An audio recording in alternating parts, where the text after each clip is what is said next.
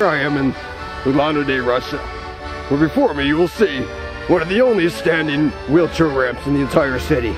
This, my friend, is an atrocity.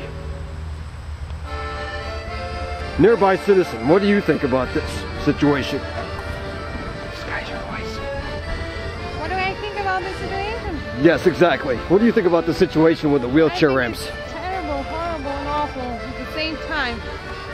Do you know anybody who lives in a wheelchair? Yep.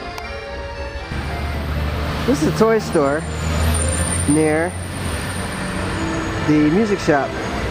It's called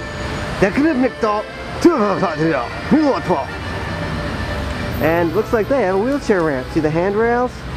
See the slow incline? And then the doorway.